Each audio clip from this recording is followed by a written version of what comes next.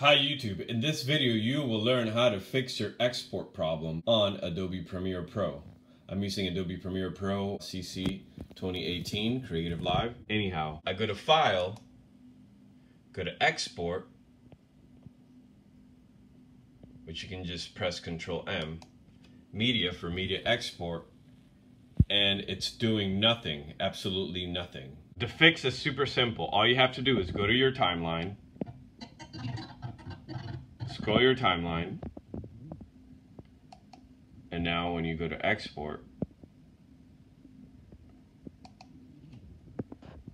so yeah, that's the fix. All you have to do is move your timeline, take your mouse and drag it. That's it. It's ready to go. Now you can export your video.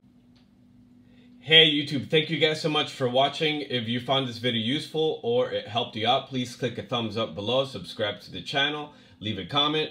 Thank you guys so much and take care.